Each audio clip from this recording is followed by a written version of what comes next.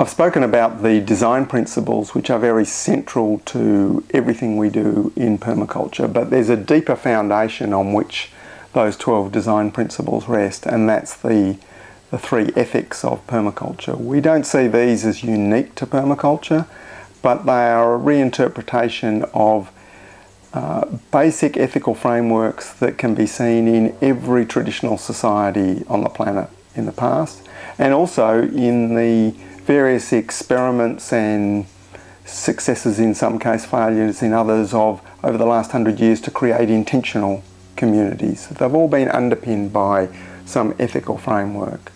So this distinguishes permaculture from simply design tools that we can use for good or ill, that we are obliged to understand them in terms of these three simple ethics of care of the earth, care of people, and fair share. Now, everyone's got their own interpretations of these ethics, and we can't say there is an exact, permaculture interpretation, because there are more questions that we are obliged to consider in everything we do than answers. But if we look at the first principle of care of the earth, modern people tend to think of that through the image of spaceship Earth and maybe the slightly image of the earth in hands. That is of some use, but it tends to overstate humans' power in guiding this 4 billion year old living earth, whereas we are really just a very small part of this system. I tend to think of care of the earth as being care of the earth under our feet, care of soil. Firstly, because that is something that we actually have the power to do something about. Some territory that we are responsible for, a piece of land, and that soil is arguably the deepest expression of the mystery of life, at least life out of its ocean origins to when life came out on the land. The first thing life did was create soil. And it's still the deepest mystery to science. It's really the core of the older environmental thinking that permaculture rests on, coming out of the organic movement, going back almost 100 years of this reverence for soil. And it really does determine, to a great extent, the fate of future generations is the condition of the soil. Now, there's all sorts of complex technical aspects behind that, and how we care for the soil is a complex and uncertain thing that we have to come back to.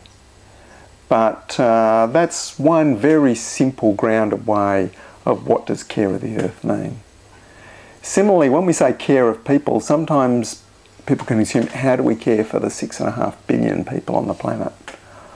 I tend to interpret it as care of the self, kin and community. Again, some territory that you have some responsibility and some power to influence. Because especially for the billion or so middle class people on the planet, who are the engine of global destruction, more so than the 5 billion poorer people, and more so than the elite, who are so few in number that they don't really make much direct impact. That the billion or so middle class people on the planet, through not dealing with their own internal genuine needs, the need to belong, the need to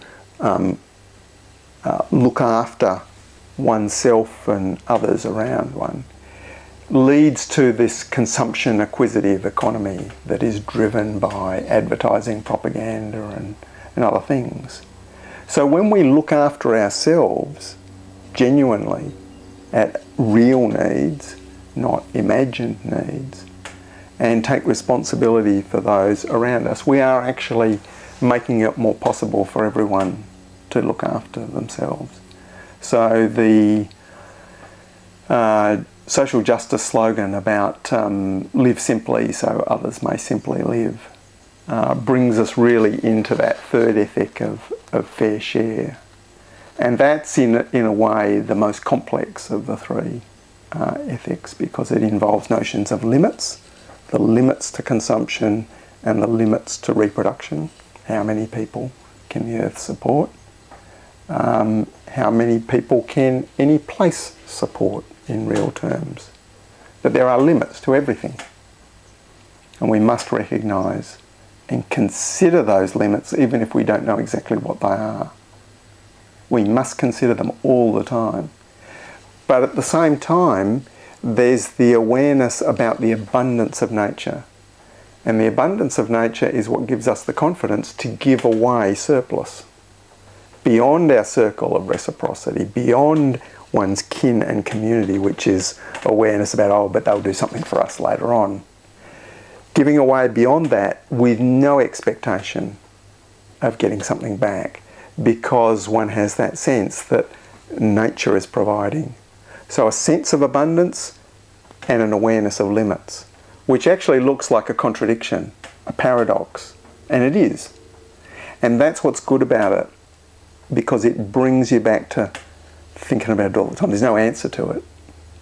And that's the purpose of an ethic, requiring you to think, not that there's an answer. Because as soon as you've got the answer and you've got it packed away, then you don't have to worry about it anymore and you don't have to revisit it, and you're hitting into the problem territory again. Whereas when you are constantly dealing with these issues, constantly reviewing them, well, is this care of the earth, care of people, and is it fair share? That's the way I would see permaculture ethics.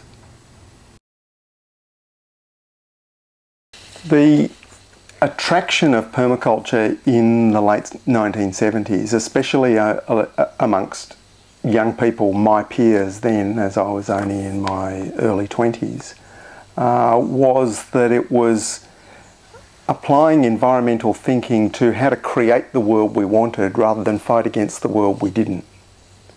And that was something that both myself and Bill Mollison, accepting that he was a generation older than me, both of us had already, in our different ways, come to the conclusion that oppositional environmentalism was really a limited project about trying to stop the world we didn't want, and that we had to create the world we did want.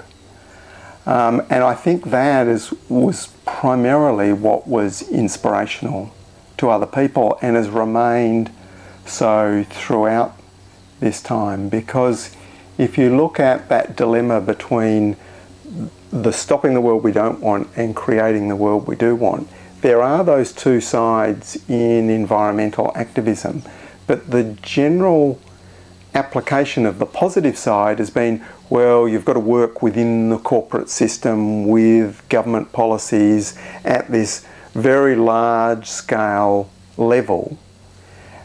So there's this enormous sense of compromise and contradiction, and they're the realities that you must deal with. Whereas permaculture was saying, no, do it here now, starting at the bottom with ourselves, with providing our immediate needs, and that being a model for larger community and network growth from the bottom up.